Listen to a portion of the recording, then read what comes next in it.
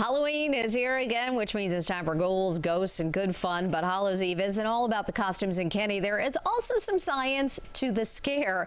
Dr. Kumar is on call this morning with more on why some sights and sounds get your hearts racing. Good morning. So good to see you. So wait a second. Are you saying that getting a good scare may be a good thing? Okay, well, fear designed for entertainment, like a scary movie, haunted house, can actually be quite healthy. The key is you need to know that you are safe. Now, fear is energizing. You release adrenaline, dopamine, and you get pumped up. And then you release those endorphins, which are an incredible stress relief. So it's the perfect sort of neurochemical cocktail for stress release.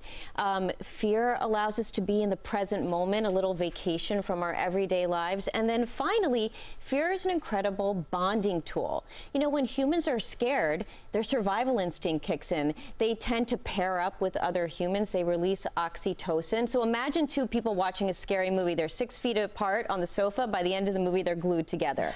So great way to bond with somebody. Yeah, I need all the help I can get to get through it. Oh, we want to play a clip of you and Seymour Meyer at a haunting in Hollis, where it seemed like you got plenty of good health got a good dose benefits. Of yeah.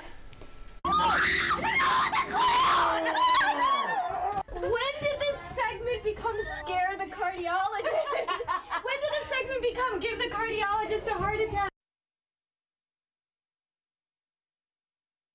Most spooky phenomenon. Please tell us more about this, and you did make it out of there. Well, clearly my science was escaping me at that moment. I mean, I was really scared. So science can explain a lot of it. So first are sounds. You know, sounds can be really scary to people, but there's actually something called the fear frequency. Humans can hear sounds up to about 20 hertz, but there's infrasounds that exist below that, 19 hertz and below. And while we can't hear them, we can feel them, we can sense them. They make us feel anxious and edgy. And in the right setting, your imagination just runs wild. Okay, so let's talk about where you were and that haunting in Hollis, because it was all about ghosts that some people swear they've seen. Well, you think about, when do people see ghosts? People often report seeing ghosts at night close to bedtime. Now, one of the biggest explanations for this is what we call sleep paralysis. When we go into REM sleep, our body becomes naturally paralyzed, but sometimes the wires can get crossed, and you can have a few seconds to minutes of that paralysis before sleep, and it's common that people will have auditory or visual hallucinations. How about that? Yep. Why is it always the old houses and not the new ones that seem to be haunted, though? Two things you find in old houses: faulty wiring, which can cause electromagnetic frequencies, and toxins like a faulty furnace that emits low levels of carbon monoxide, mold. All of these things can cause hallucinations. Additionally, those electromagnetic frequencies, they can interact with just regular appliances, and they can cause changes in light.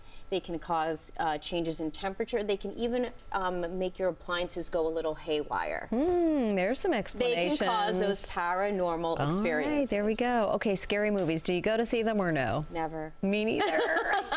I'm more of a romantic comedy type of girl. If I could choose, for sure. Dr. Kumar, good to see you. Thanks so much for joining us. We appreciate it.